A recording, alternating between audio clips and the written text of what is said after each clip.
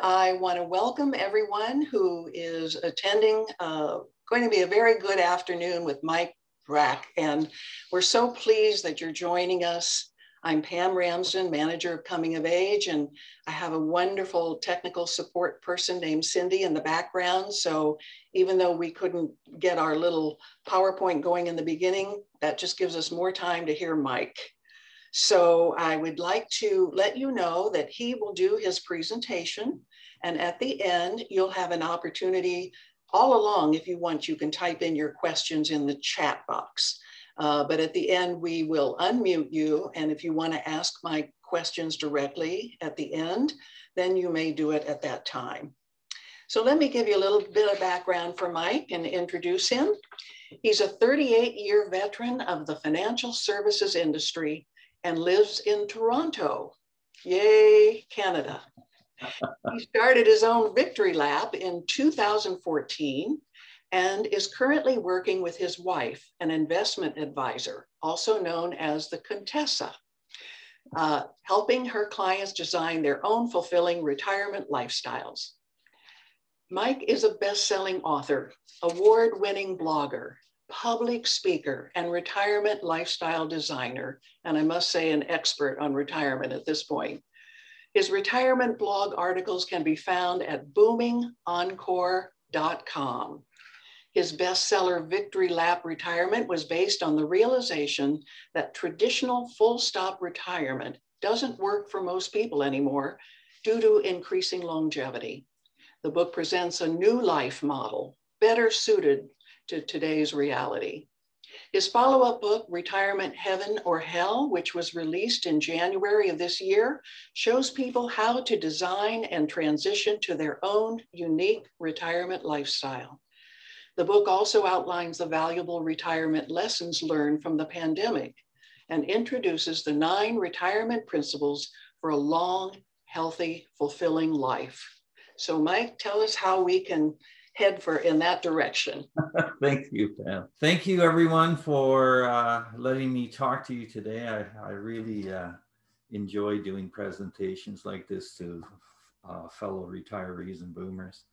And I apologize for the way my hair looks in my beard because the barber shops still aren't open up here in Toronto. So my wife's been trying, but she still has to practice a little bit more, I think.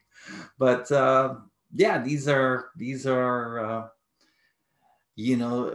stressful and challenging times that we're all going to go through, and we're getting closer to the finish line. So I'm so happy with that. But what I'm going to talk to you today is my new book, Retirement Heaven or Hell. It was just released in January. And basically what it does is it tells us the story about my own retirement transition, about how I failed early at retirement and ended up in retirement hell, and how I eventually got out of that place.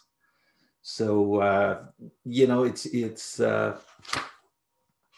it's quite exciting. And after reading the book, you'll know a lot more about yourself and what you want to do in retirement. And better yet, you'll realize what kind of person that you want to be when you actually do retire and get there. So I believe, I tend to look at retirement differently than a lot of people. I came up with my own new beliefs after, writing the 2 books. And one thing I believe is that we're all given 2 lives. And our first life begins, the day we were born. And it covers that period when we're growing up and, we go to school for a number of years. And after school, we go out and find a job and we try to make as much money as we can. So, we can support our families and save a little bit for retirement. And our second life starts after we retire, or that decision is made for you, like it was made for me by my employer when I was pushed out of my banking job. And that's when the excitement starts, because a lot of us believe retirement will be like it was for our parents and our grandparents. And it isn't, because, retirement isn't the same. It's changing all the time. And the important thing to understand is because of increasing longevity, People are living longer. Out of necessity, retirement's changing right before our eyes. And new hybrid forms of retirement are being developed all the time. And many of them contain a work component to them.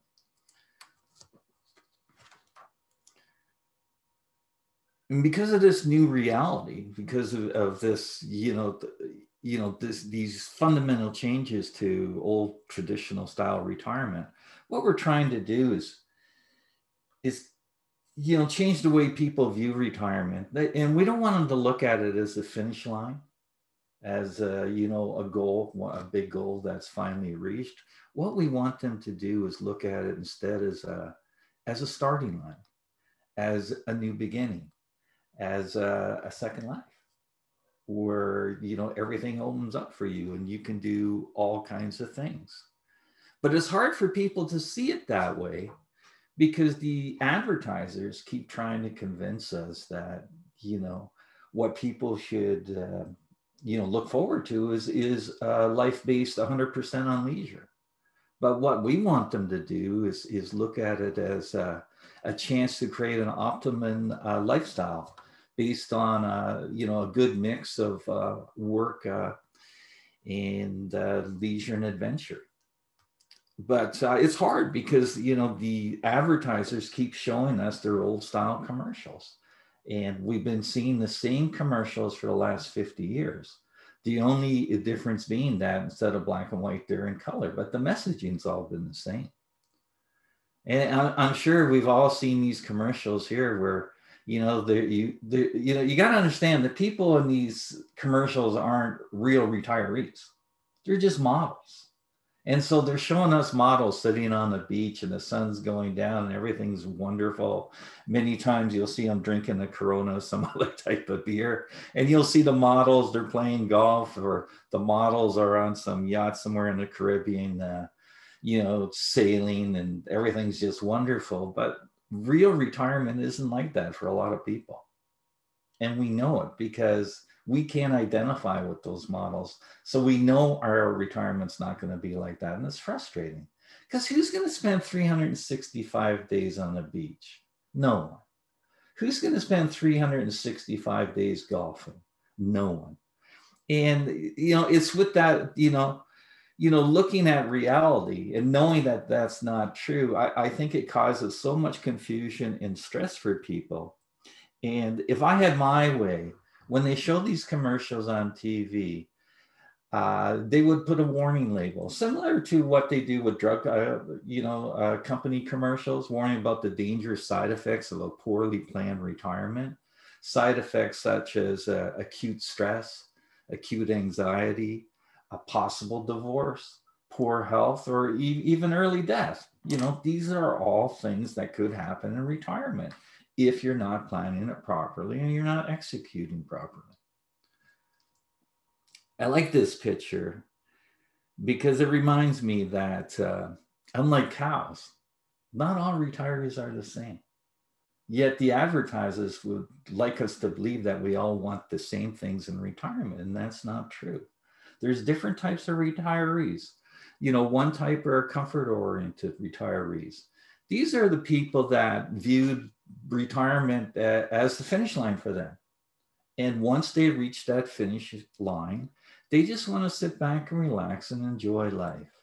They don't want to set any goals, and they don't want to get out of their comfort zone. They just want to enjoy a safe, predictable retirement. And they enjoy living the simple life. My mother was a comfort-oriented retiree.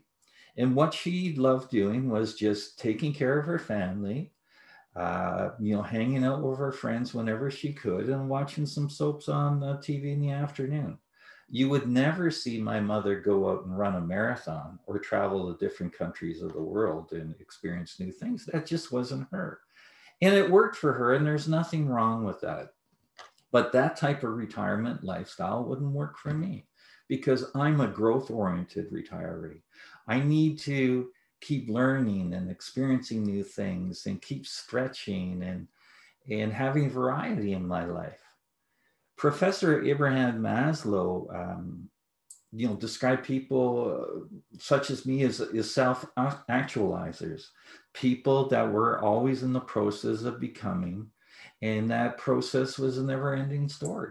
And that's exactly how it feels for me. And those are the needs that I need to satisfy on a regular basis, or I'm not going to be happy in retirement. And then there's the third type. And it's, a lot of people did know this, that Professor Maslow, near the time of his death, was working on changing his famous hierarchy of needs. And he was going to put an even higher level of psychological development, a level above us, self-actualization. And he was going to call it self-transcendence. And transcenders are people that have a need to give back to the community in some fashion. They have a strong need to help others. And you saw this during the pandemic when, boomers and retirees would put up their hand and they would volunteer to work at the food banks or at the vaccination centers and things like that. And they would offer to help their elderly neighbors who were too scared to go to grocery stores to shop. They would put up their hands, say, hey, I'll go do the shopping for you. But that's their need. They need to find ways of doing this. And you'll see transcenders, do a lot of volunteer work because that makes them feel good in retirement. I think it's very important that people realize that just because you hit the age of 65 and you retire, you're not done yet. There's still a long way to go. And you have maybe 30 plus years of active living ahead of you. And it's very important to understand that you're not going to be the same person in 5 years or 10 years or 20 years after you retire. You're going to keep changing. And what you need to do is to figure out the type of person that you want to be and then work on changing into that person. I think a lot of us forget how long 20 to 30 years actually is. It's a real long time. Just think about that period when you were born and the amount of time it took to cover 21 years. Like, it's just amazing. And that's what you're looking in front of you. But you got to watch out because, they try to brainwash you into thinking a certain way, and it's wrong. For instance, I used to believe that a person's most productive period was in their 20s and 30s, because that's all they say, the young people, they do all the amazing things. But I really don't believe that anymore. Based on what I see other successful retirees doing these days, I believe our most productive and creative period is in our 60s. And that period of productivity and creativity can continue into our 70s and even our 80s if we know what to do and play our cards right. So it's very important to understand that. This is a diagram out of retirement heaven or hell, and I use it at all my retirement seminars. And it's a good depiction of the process a person goes through as they transition in retirement. All three retirees at point A are happy just after retirement. And they're happy because they don't no longer have to set an alarm in the morning, get up early and go to work. And they no longer have to endure a long, brutal commute to work. And at the end of the day, they're not feeling, wiped out from working hard all day long. And even better, they don't have to take orders from a boss anymore. They're free to do whatever they want. They're as free as a bird. And they can spend their time any way they want. They can spend more time with their grandkids, or they can spend time, going, golfing or traveling or whatever they want. But this is important to understand. At some point, some retirees, not all of them, not the comfort ones, because they enjoy being where they are. It's the growth-oriented and transcenders that are going to get uncomfortable because they're going to feel a need for something more in their life, something more fulfilling, something more challenging, something more meaningful. And until they deal with that, they're going to start sliding down into retirement hell. And retirement hell is a terrible place. I've been there. My father was in there when he retired for a period of time. And I had a good friend actually die from being in retirement hell. He never did recover from it. And when you're in retirement hell, you feel like you're in a fog. because you can't think straight, and you're very vulnerable to everything. And it's a very stressful period. I remember when I was packaged off from my banking job and I received their severance check, I was the happiest guy in the world because I reached a point where I didn't really like working there anymore. I found the work boring because I knew how to do it well, so I wasn't learning anything new. And even some of the people I was working for, I didn't enjoy anymore. So I was planning on leaving anyways. And when I received that check at age 59, I felt like I had won the lottery until the next Monday morning hit. And that's when things changed for the worse for me. And I love this picture because it really it mirrors how I felt that Monday morning. I remember sitting on the couch all by myself because my wife was still working. So she had left me all alone at home. And I have this, fancy TV. I think there's 500 stations on the silly thing. But do you think I could find anything interesting to watch that day? When you're in retirement, hell, you don't feel like doing anything, and, things that you used to enjoy, you don't feel like doing either. Like, I enjoyed going, riding my bike. I didn't feel like doing that. I enjoy fishing. I didn't feel like doing any of those things. And even the smallest task that you have to do, like go to the post office and pick up the mail or, cutting the lawn or something, it seems like a huge problem because you don't feel like doing anything at all. And, at that point, I couldn't even go hang out with my friends because all my friends basically were work friends that were still working. So I couldn't talk to them. I had no one to talk to. And to be honest, I missed the telephone calls I used to get at the office during the day. And I missed the ping from from the emails coming and things like that. I felt lonely. I was all by myself.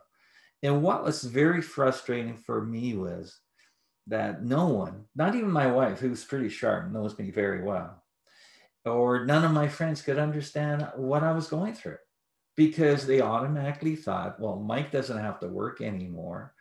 He's got to be the happiest guy in the world. But I wasn't, because it was the work that kind of made me happy. And I needed to find a way of replacing that, or I was going to be in problem. But the worst time was at night. Because when I would go to bed at night, I would lie down and I would have this ringing in my ears from all the stress I was feeling, all the things that, were coming at me during the day. And it was really bothering me a lot. And eventually I would fall asleep after a period of time, but every morning I would wake up around 2:30 and I couldn't sleep anymore. And that's when the fear started creeping in. You start getting these thoughts and you start getting scared about different things because you overthink everything. And I remember once my wife, and she's our investment advisor at home. She woke up and she said, what's the problem? Why can't you sleep? And I said, I'm worried that maybe we didn't save up enough money for retirement. And she kind of just looked at me and said, go to sleep because we're fine. Now, she knew what fine meant because she paid all the bills at home and she managed our investments and things like that. So she had a pretty good handle on it, but I didn't know what fine meant. I had no idea. And, because I couldn't match it to the cost of our lifestyle if we had enough to cover that or anything like that. And until I figured out what fine meant, it always bothered me. And I lost a lot of sleep over it. But, that's the way it was for a period of time. And the only thing that pulled me out of retirement hell was I started working on a journal. So I would get up like 4 a.m. because I couldn't sleep anyways. And I would start journaling and putting my ideas down and starting putting together a plan and doing research on what I needed to do to get me out of retirement hell. How could I improve my life? How could I be happy again? And that journal turned into the book that we're talking about today. So in the journal, I came up with the 9 retirement principles that I needed to follow to guarantee for myself a long and healthy life. You know, that was very important for me. And it's not just living long, it's living healthy longer. So you can do all the things that you love to do for as long as possible. That was very important to me. And also, I wanted to avoid any surprises in retirement. So I came up with principles to cover off those risks too. Because, you know, the worst thing you can do is, you know, you retire and, you know, you're surprised by a possible maybe a heart attack or a stroke. Or you're surprised because one day your wife at breakfast says, guess what, Mike, I want to have a divorce. These things come out of the blue sometimes. We're not even aware of it. We don't even think about these things. And, you know, it was very important for me to cover that off through the principles, and also to put principles in there that would really maximize the amount of happiness for me and meaning fulfillment in my retirement, because I knew it was going to last a long time. One other thing I want to talk about before we actually go into the principles is about the current pandemic and about the important retirement lessons we gained by experiencing the pandemic. And I'm going to refer to that as we go through the principles. But just think of these principles as the things you need to address to give you the best life possible in retirement. So principle number one, the importance of strong relationships. People throughout the world experienced this during the pandemic when we had to self-isolate and we couldn't be with our families and friends.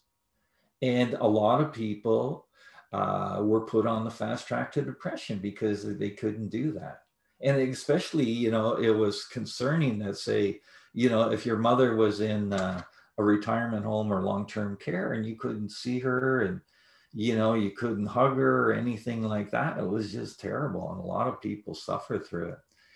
And the importance of strong relationships is so critical because it's been proven that having strong relationships and loving friends and family around you can reduce mortality risk up to 45%, which is unbelievable when you think about it. 45% reduction in mortality risk. And there's a study that Harvard's doing, it's still ongoing, it's the longest study of its kind.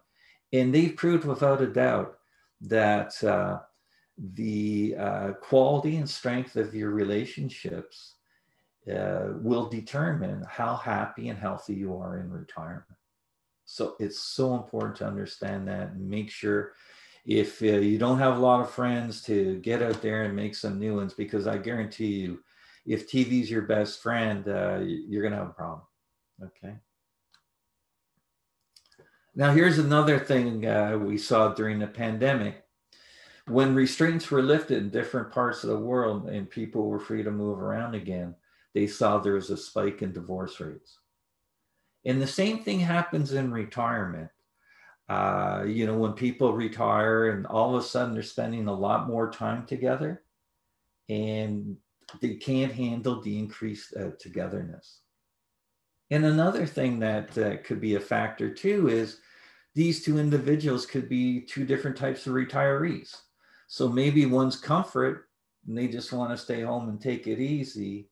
And the spouse could be a growth and they want to travel different parts of the world and go on vacations and experience all kinds of things. And they're going to end up butting heads.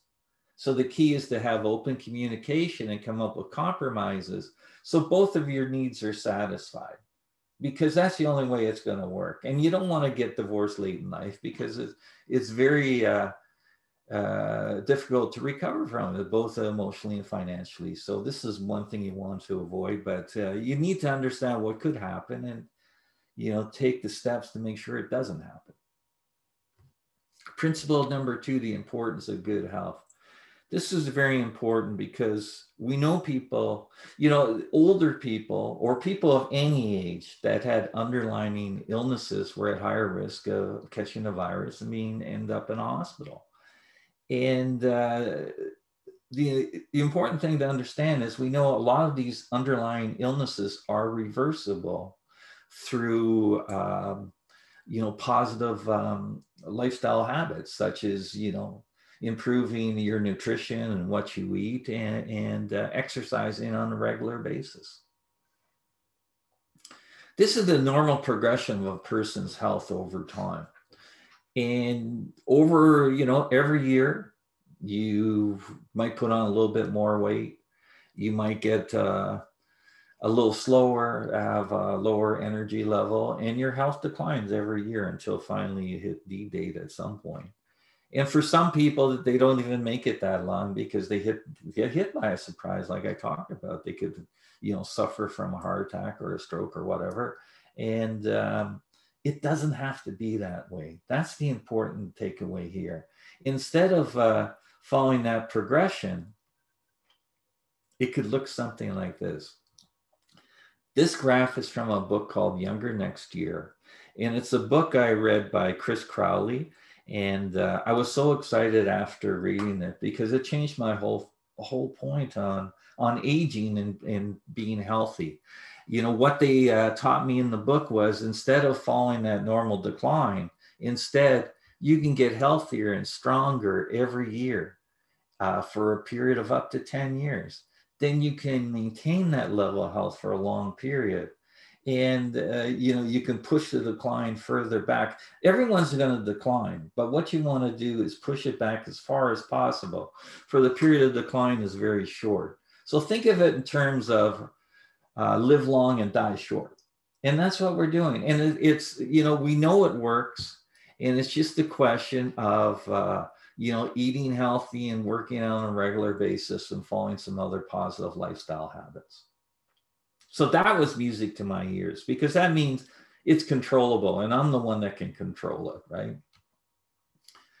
So I started working out again. So, when I retired, I started going to the pool, community pool, and I was swimming with a group of people doing a lane swim. And this is a married couple I swim with, Carol and George. And I'll never forget the day I was there, and Carol said, Mike, it's my 80th birthday. And I'm going to celebrate it by swimming 2,000 yards today. And I went, what? You're 80 and you're going to swim 2,000 yards? And so she started swimming and I followed behind her, and I was struggling because, she was like the Energizer bunny. She kept swimming and swimming and she wasn't slowing down. And she swam those 2,000 yards.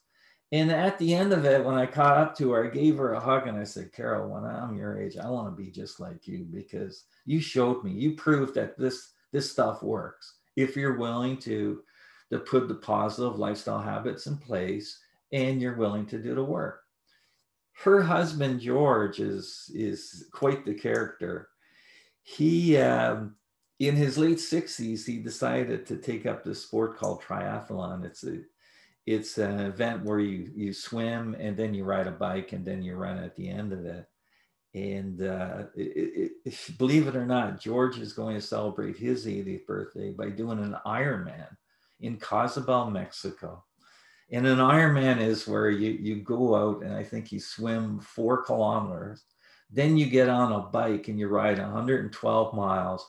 And then at the end of it, you run a full marathon, 26.2 miles. And you all have to do it all in one day in under 17 hours to get a finisher's medal. And George will get it done. I know George. He believes in it. He does the work. He watches his health and what he eats, and he'll get it done. And it just blows my mind that someone can do something like that at 80. And the oldest Ironman on record so far is 86. And every year there's someone that breaks that record, keeps breaking the records, keep pushing out the health span on people. So I know this stuff is possible, and that really made me happy when I recognized that. This is an interesting picture.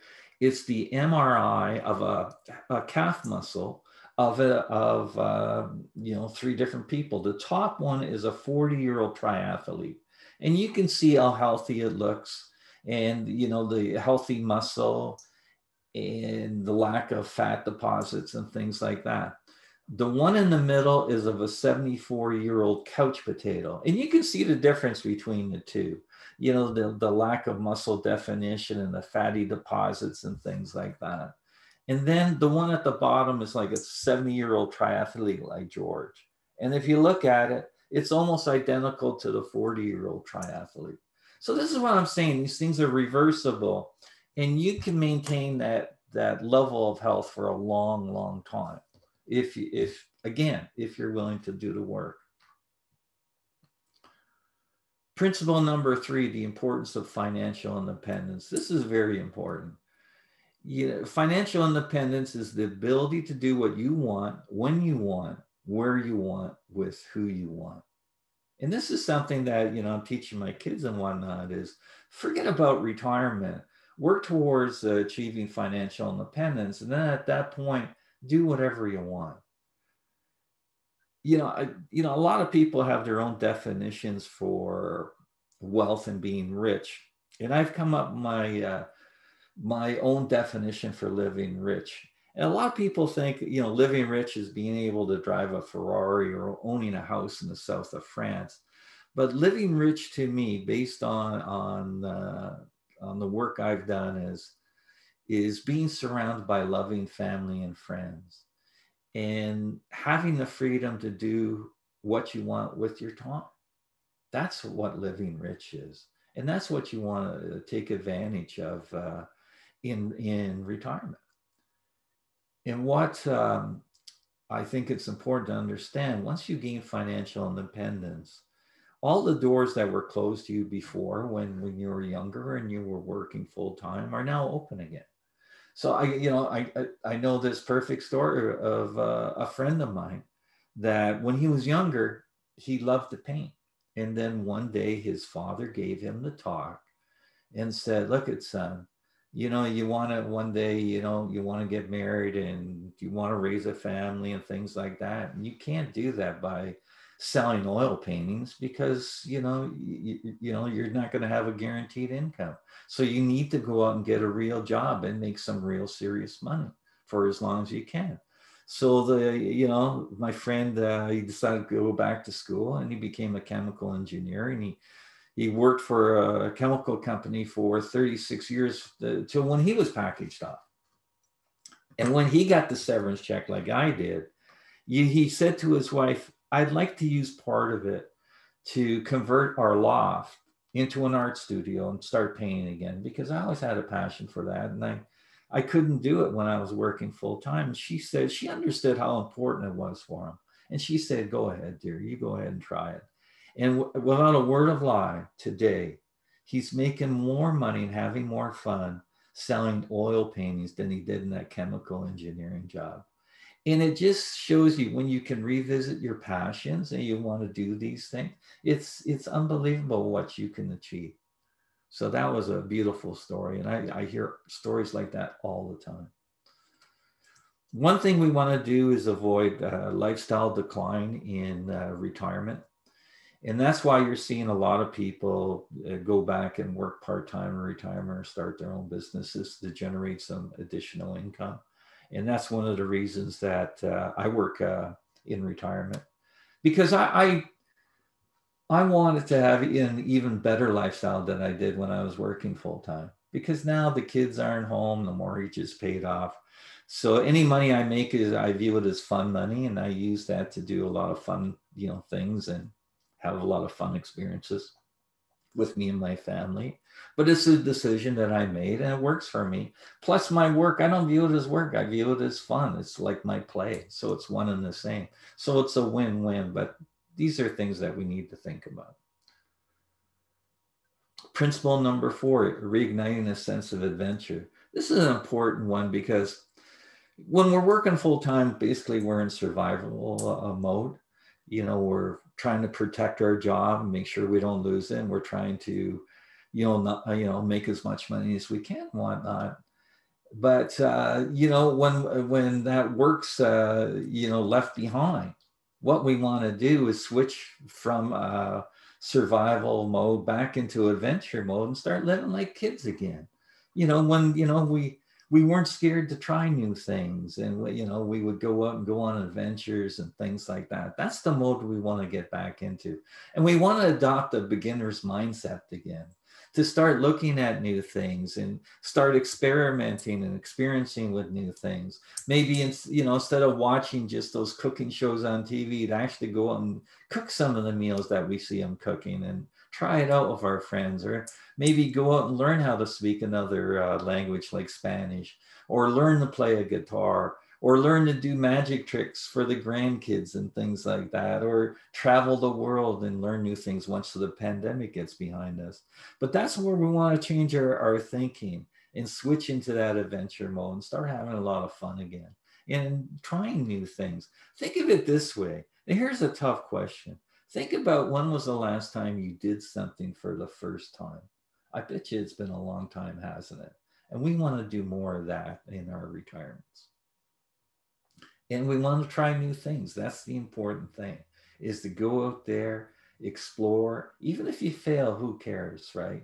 And who knows, maybe you can bump into some new thing that you have a great deal of passion for, but you won't know that until you try, right? Principle number 5, spirituality. Research has proven that people that belong to a faith-based community live up to 9 years longer than others. And it makes sense, because when you belong to a faith-based community, you're associating or socializing with like-minded people.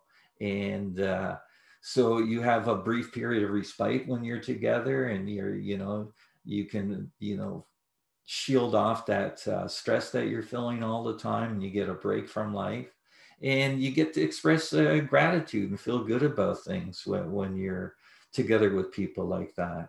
And it's been proven that the prayer is equivalent to meditation or yoga. You get the same benefits from it. But another important point to make is that you don't need to go to church to practice spirituality. And this is a picture of me fishing up at the George River. It's way up in northern Canada. It's above the tree line. And it's where I go to get away, get off the grid, and get away from iPhones and computers and the TV and the radio and all that, because nothing works up there. Basically, you're there with the river and the fish, and you spend all day by yourself thinking about things. It's almost like one of those, you read about monks going on a retreat where they're not allowed to talk to anyone for a week, and they do that deep thinking and deep reflection, and they gain new perspective. That's what happens to me at places at like the George River. And, when I'm up there, I know why they call it God's country now, because you feel connected to the universe, and you feel closer to God up there. And, you come up with all these great things that you want to attempt when you come back to the city, the civilization. And it renews me, it recharges me, and I have to go up there every year to do that. But it's so important in my happiness. Principle number 6, the power of tribes. This is very important because it satisfies my need for socialization. And you can belong to more than one tribe to get a benefit from it. This is a picture of my bike tribe. We would go out every Sunday pre-pandemic and go out for a couple-hour ride. And after that, we would sit down, have a coffee, and talk about life and things like that. And it was so much fun. And the important thing to note in this picture is the mix. It's males and females, and the difference in ages. Our oldest rider is 80, and our youngest is around 20. And it's so important to sit down with young and old people and talk about things and swap ideas. And it's almost like we act as mentors for the young people. They keep asking us questions. And then we learn from the young people too. And some of their youngness rubs off on us, and their attitude changes and improves. And it's just a lot of fun. So, look into getting, into tribes, because it replaces the camaraderie that you used to have at work. And you need to find a source of camaraderie, and tribes is a great one. And it doesn't have to be like a bike tribe. I belong to a swimming tribe. I belong to Toastmasters. You can join a photography group. You can join a group that, helps you start a new business. There's so many different types of tribes to to join, and I urge you to take advantage of it. Principle number 7, time is your most precious asset. This is something we experienced during the pandemic when we had so much time on our hands, we didn't know what to do with it. And every day seemed similar to the next one. You know, the routines, there wasn't much to do outside of just trying to survive, right? And that's what happens when you retire. You have all this time freed up that you used to spend at work, and you need to find good outlets for that time. Because if you don't, you're going to be bored and you're going to be miserable. And you have to understand that not all time is the same. Quality of time changes over time. So when you know, when you begin your retirement and, you know, say you're 65, you're going to be able to do a lot of different things. But as you get older, you know, things are going to change. Maybe you won't want to take that long plane ride to Australia to visit some relatives and things like that. Maybe you'll just want to slow down and spend more time around house. And so it's, you know, the quality of time, the things you can do with your time are diminished. So it's important to understand that too. Principle number 8, purpose. This is one of the big rocks of retirement, because everyone needs a good reason to get out of bed in the morning. And it doesn't matter how much money you have, everyone needs a sense of purpose. And it's been proven people with a sense of purpose reduce more mortality risk by up to 15%, which is significant. And, you know, all 3 types of retirees need a sense of purpose in their lives, but they're going to be different degrees of purposes. Purposes come in different sizes and shapes, and then many people have more than one purpose. During the pandemic, if you couldn't work at home, you know, people experienced the loss of a sense of purpose. And, you know, outside of maybe taking the dog out for another walk around the block, they were getting bored like crazy. And many of them woke up to the fact that having a job, any type of job, was far better than just sitting at home trying to kill time. So it opened people's eyes to say, hey, we need purpose. We need something to do in retirement. We need something interesting and meaningful and fulfilling, or we're going to be bored. And we experienced it during the pandemic, and we don't want any part of that. Principle number 9, healthy aging is all about attitude. This is good news if you have a, you know, positive attitude, because it's been proven that positive people live up to 7.5 years longer than negative people. And it's you know, one thing about retirement is that, you know, at age 65, you know, we've been sold on this idea that, oh, we're old and we're supposed to slow down, we're supposed to play it safe and all this stuff. And it's just negative stuff. And you can't buy into that. You can't listen to it. You know, you have to look at it differently, because if you think retirement's going to suck, guess what? It will.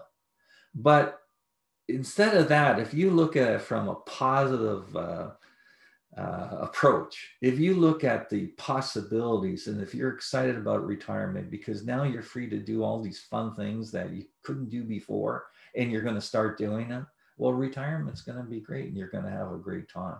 It all depends how you look at it and what you believe it, retirement to be about. And these are just basically some of my retirement beliefs. You know, I believe this period of life could be the best of them all. And what age you are doesn't matter, because you're still working in progress, right? You know, you're going to be changing, and, you know, there's unlimited possibilities to what you could do. And it's just up to you if you want to go after them or not. And I know by following the retirement principles, I'm going to enjoy a long, healthy, and exciting life. And I believe working at something I love doing is going to help keep me alive. It's going to be like my own personal fountain of youth. And I believe that most retirements fail due to a lack of imagination and belief in what is possible. And so much is possible. I see it all the time. And the only thing holding me back from a great retirement is me limiting myself, not believing in what I'm capable of, not believing the possibilities that are out there for me. And the possibilities are endless. And it's okay to be a little crazy in retirement. And I keep telling people, don't worry about what other people think about you, because you no longer have a boss looking at what you're doing. And you no longer get performance reports on an annual basis and all that. It's just you. Just be concerned about you. Don't worry what other people are thinking or saying about you, because it doesn't matter anymore. And it's time to consider becoming a retirement rebel. And I just love retirement rebels like Eleanor here. She went and celebrated her 100th birthday by going out and skydiving for the first time. So can you imagine Eleanor there at the retirement home? She's having breakfast with her friends and said, I'm celebrating my 100th today. I'm going skydiving. Would you like to come along? And what would people say to that, right? But she went out and did it. And that's what I love about these people, because they're not scared to try new things. And we're seeing all kinds of examples of this. We're seeing, people going out and starting new businesses in their 60s and 70s and 80s. And we're seeing people going to different countries and running marathons and doing whatever they want, or doing volunteer work. And then they post about it all on social media. And it's so interesting to see what they're doing. And retirement rebels ripped up the retirement rule book, and they're just living life the way they want. And they want to have an exciting, fulfilling retirement. And I have to change this picture now, because a lady in Australia, when she turned 102, just broke Eleanor's record. And that's happening all the time. All these records that people are setting are being broken by additional retirees that are looking at what these people are doing, say, hey, I can do that. There's no reason I can't do it. And that's when their thoughts about retirement turn around. They get excited about it. And these are the stories I love to hear, because they really get me excited and they give me a lot to look forward to. Retirement lifestyle design. This is what I do with my wife. She's an investment advisor. And I sit down for clients about 3 to 5 years before they retire. And in that initial meeting, I say to them, tell me your vision about retirement. And I get back this deer in the headlight look, because they don't know what they want to do in retirement. They haven't got a clue. And I laugh, because when I was in their shoes, I didn't know either. So what I do is I give them copies of both my books. I say, here, read these. And then when you're finished, we'll have a follow-up meeting. And when we have that meeting, they're all excited, because they have all these ideas of things they want to try and the kind of lifestyle they want to enjoy in retirement. And then we sit down and we actually start designing out a couple of different lifestyle scenarios for people. And, we draw them out. And then we come up with the optimal one, the one that they decide that's best for them. And then what we do is, and that lifestyle design's based on what a perfect day would look like for them, perfect week, month, and a year. And then we put those pieces together and we actually cost them out. So we say, okay, maybe you want to go on a couple of trips a year, and you want to join a gym, and you want to join this tribe. And this is what it's going to cost you to do all those things. And I'm just going to pick a number. Say that number is 60,000 after tax. And then we go to the investment advisor and we say, okay, we need 60,000 after tax to make this lifestyle happen. Do we have enough in retirement assets to cover those costs? And the investment advisor is so excited, because they actually have a number to work with now. So no one's guessing, because we actually know dollar for dollar what it's going to cost. And then when the advisor comes back and says, yeah, you have enough, you should see their eyes light up and they go, wow, I can afford this lifestyle, my dream lifestyle. And at that point, they never worry about money again, because they finally, for the first time in their lives, can say, I have enough. I don't have to ever worry about maybe needing a little bit more, like I felt when I was lying in bed and I couldn't sleep. They know they have enough, so they can focus on their retirement future, the lifestyle that they're going to retire to. So maybe they made a decision, we'll retire in 2 years, So for those 2 years, they're dreaming about that retirement lifestyle they designed, and they're looking forward to it. And when they actually do retire, they can hit the ground running because they know exactly what they're going to do. And they start living right away instead of wasting a couple of years of prime retirement time figuring things out. So that's the beauty of it. And it's so exciting to see, clients figure things out like that for themselves. And it takes all the guesswork out of retirement. And that's what I really enjoy. And this is the last slide. It's just my email contact information. If you should have any questions after the presentation we can't get to, you can just send me a note. I'll be happy to answer it. And boomingencore.com is where I do my blogging. I write a weekly blog, and there's all kinds of retirement information there and stories. So feel free to visit it. And that's it, Pam. Oh, that's great, Mike. I mean, these are things we've been hearing, but I mean, when you put it into practical stories, I mean, things that you're hearing all over, it really does begin to make sense. I want to just bring up a couple things. Cindy, could you now allow anybody who has their camera on to be seen?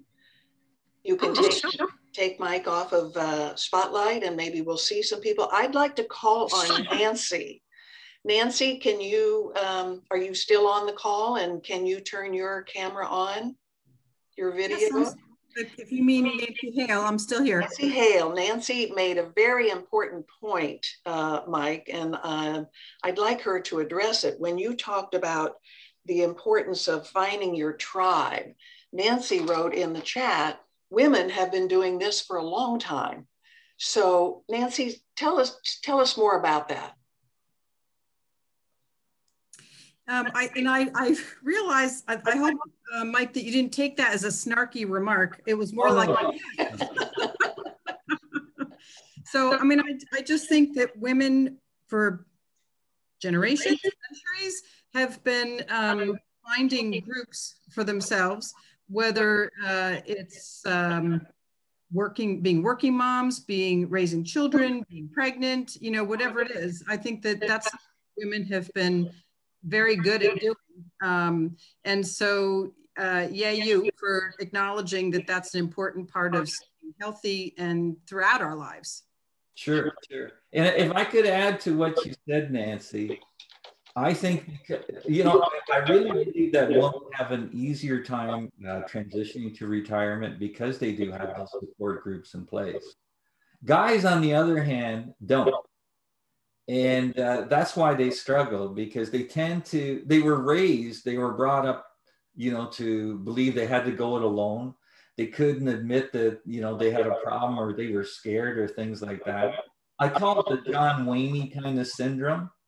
And they have a problem with that. And the good thing is we're starting to see support groups created for men that are struggling with retirement transition, to get them talking and to say it's okay to feel like this and to be a support group. But yeah, we're basically copying what you've been doing for years, right?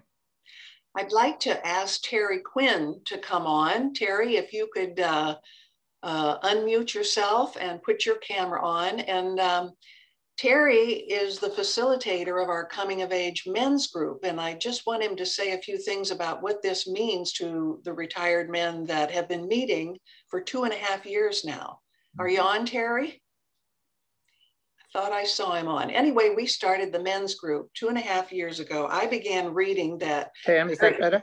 There we go. Terry, tell us a little bit about what this men's group has meant to many of you. Well, what we did about 2 years ago was bring together a group of about 15 guys from all different backgrounds. And I think many of them struggled with the common issues that we all have. What's our next step in retirement? How do I face the challenges? And I guess what struck me with Mike's presentation today is that his principles of retirement hit home with me on every one of them. So I said, bingo, this guy is on the money. So Mike, I want to thank you for that. Our men's morning group practices a lot of these principles because they make a great deal of sense. We look forward to our men's group. It meets every other week for the last 2 years. And the most interesting part is, as you say, Mike, we need a tribe. This is our tribe. And even in the pandemic, they say, you know, where there's a will, there's a way. The pandemic did not allow us to meet in person. We found a way. Now we meet religiously by way of Zoom. And yeah, it keeps going. In fact, the thing has expanded. It's no longer just a Thursday. We have another group that meets on Tuesdays because there is such a need for this to stay connected with your tribe. You know, Terry, it's very true. And I'll tell you, you'd have a lot more members if you could get the word out. It's just a matter of people being aware of it. Because like you said, a lot of people would love to be part of it. You know, men especially because they're struggling. They have a hard time. They are. Yeah, especially for men. I think it's harder for men. Scott says that his tribe is the ultimate Frisbee players. I love that. I also wanted to mention when you talked about retirement rebels, there's a wonderful new movie out. It's getting a lot of press and it's called Duty Free, about an older woman, 75 years old. I think for the past 30 to 40 years, she's been in hotel housekeeping and she's risen to being the head housekeeper. And all of a sudden they lay her off. Now she's been supporting a schizophrenic son. She's, you know, struggled. She's never had a lot, but she's been able to manage that. And she absolutely goes into a downward spiral. And her son comes along, the other son, and sits down with her and says, I want you to make a list because you have time now. She knew she was going to have a hard time getting a job, but she did still pursue trying to get another job. And he said, I want you to make a list of all the things you couldn't do when you were working. And she makes this long list about reuniting with a daughter she gave away as a small child, about learning hip hop dancing, about skydiving, about she had all these, and the son takes her with him and makes those dreams and those delayed passions come true for her. And it completely turns her whole personality around. Beautiful movie. It is a great movie. Duty Free in New York City. It's playing at the IFC. I think you might also be able to get it online, but try to do that. The other thing I wanted to ask you, Mike, is, and I think you made a great point about how important it is to maintain intergenerational connections. But if you don't have any exposure to younger people, where do you find that? Well, you know, then again, it's joining tribes where there's a mix. And there's all kinds of tribes that you can join where you're going to see a good cross-section of people like that. But you have to search them out on purpose because hanging around young people is good for you because some of that youngness will rub off on you. I tell you, and it's just such a positive thing because they keep you thinking positive about things, right? And they keep, you know, you can learn from, especially technology. You're like, you know, who do I learn from? My kids, right? They're my IT support group. Yes. But I want to make one point, and this is so important because I think work has been given a bad rap because we view work as something we have to do to make money to get through life. But in our second life here, we look at work differently. It's almost a form of play. The key is to find work that you love to do. And I'm not joking when I said it serves as a personal fountain of youth for people, provided they're doing the right work that they enjoy doing. And if you look, you know, I got into this bad habit of reading obituaries. And I look for people that lived a long life. So, you know, maybe 100 plus. And if you look at their past histories, you'll see in many cases, they either worked late or volunteered late in life. And I really believe it was participating in the world, you know, mattering, doing meaningful things, finding ways of giving back to others in the community. That's what keeps you alive. That's what keeps you happy. And that's where you hit, instead of happiness, you actually live a joyful life. And that's a game changer. So that's why I keep telling people, look at it differently and see how you could find sources of that, because the payoff's tremendous. Right, right. Can you give us the full name of the author of Younger Next Year? Oh, it's Chris Crowley, Crowley. See, I actually have it right here. And the other co-author was Henry Lodge, Lodge. Not Henry Cabot Lodge. Yeah. No. Henry S. Lodge. Great. But it's just it's a great book, and it really changed my view on the aging process. And I said, wow, you know what? It doesn't have to be that regular period decline. I can change it. And I'm working hard at it. As a matter of fact, I'm signed up for my own Ironman next November, next year. Ooh. I have to lose 53 pounds for. Good luck with that, Mike. Thank you. So stay tuned. Follow my blog and keep your fingers crossed for me. Now, Nancy said she has one more question about financial diversity. Nancy? Hi, here I am. So Mike, I don't know whether in your, in the consulting that you do, if you come across this, and maybe not, since folks, I'm guessing that there's a fee that you charge for the consulting that you do. But I guess I just wanted to put out there that there's some of us, I'll include myself, on more limited resources or limited incomes, where it might be necessary in order to reach that financial independence that you talk about, which is so important, that need to make some changes or choices or find, it might be a little bit more challenging than, say, someone who got a severance package at, you know, at a kind of traditional retirement age or something like that, or was laid off or whatever. And so sometimes I think that can be more of a challenge. I think it can still be successful, but I didn't know whether you've run into that yourself in your consulting, or whether you have any thoughts about that. No, you know, basically the world's changed because of longevity. You're going to be in retirement for a longer period. So in the old days, you know, you might spend 5-10 years in retirement. And in the old days, people weren't that healthy. They weren't that active. So they were more passive, and they just kind of stayed at home and took it easy. But today, people could spend just as much time in retirement as they do in their working years. And the numbers don't work anymore. Because how do you finance acceptable retirement that could last 30 years based on 30 years of work? But not too many people talk about that. So that's putting a lot of stress on people, because they're saying, well, I can't afford that kind of retirement. They're showing me in those commercials, right?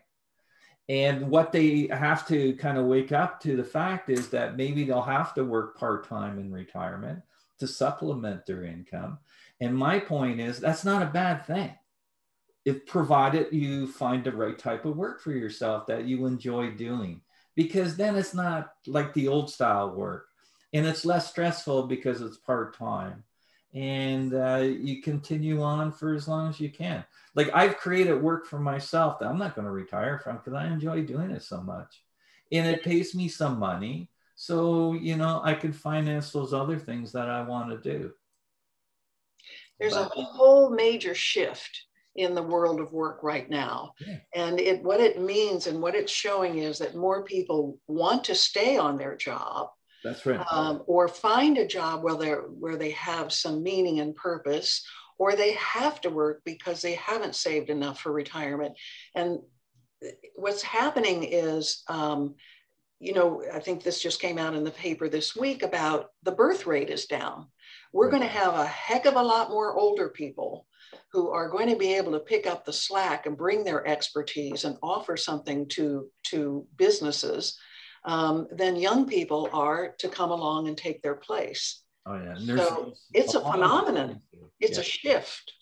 But what I would, give a heads up to people that, as you're approaching retirement age and you plan on continuing to work at something or maybe start something new, is to do the prep work before you retire. So if you need to go back to school and learn some new skills or things like that, or you need to upgrade your knowledge of technology and things like that, do it sooner than later. So then it will ease the transition. And that's why I like, a lot of people talk about ageism and everything like that. And I say, that's why I kind of like people starting their own businesses, right? Because then ageism isn't a factor. You're in control, you're doing it. And it's really kind of neat to see the different services people provide or products they're selling. And, it's easy to sell it over the internet these days, but they're just being creative about it, right? And they're having fun at it and they're making some money at it. And I think that's the way to go, right? But you got to think about this before and you got to prepare before. And then you reduce the risk if you're pushed out or whatever, or lose your job. So many poor people lost jobs during the pandemic. It's really rough. Right? It's a national organization called SCORE, comes under the Small Business Administration, and it's terrific because they offer free consultations with people who want to start their own business and help them develop business plans and guide them along in whatever has to be done in terms of marketing. So that's another wonderful resource if you're thinking of starting your own business. Yeah, we need more companies like that providing assistance. In Canada, it's so frustrating because I can't find a place like that. Like, show me a source where I can go and they're going to teach me how to create a website for myself, right? And I like the word free. Like, this should be sponsored through the government up here. And so I could come in and say, okay, here's my idea. And then they could give me resources, say, okay, let's make that thing come true and let's work towards it. And then it's up to me to put the effort in, right? But that's what people are asking for. But, until someone says we're willing to do it and support you, it's, people are going to struggle and it's not right. Exactly. You've given us a lot to think about, Mike. And I think we really need to hear positive comments like yours and encouragement and being able to look ahead and look forward to rather than to worry about. So everybody go out and get Mike's book and sign up for consulting with him and come back to another coming of age or PSS Life U event, pssusa.org/events. You'll see that. This will be recorded and it will appear on our YouTube channel and you can listen to it again. Mike, someone had asked about whether or not your PowerPoint slides would be available. Oh, I'm sorry, I can't release them because some of those are intellectual property. And yeah, I get in trouble. I didn't know that until someone said, no, you can't do that. All right. My knuckles wrapped a little bit on that one. But if anyone has any questions, like I said, and it's for free, it's gratis, I just like helping people. And I want them not to have to go through the stressful period I went through trying to figure everything out. So if you have a question, don't be shy. Send me an email and I'll try to help you to the best of my ability. Right. So thank you so much, Mike. We really appreciated the time this afternoon that you gave to us. And thank you to all of you who had good questions and just sat in with us and learned something today. I hope you go out and make a change, one small change, and then you're on your way. Thank you again, and hope to see you in the bestseller list soon. I don't know about that one, Pam. Good luck to you.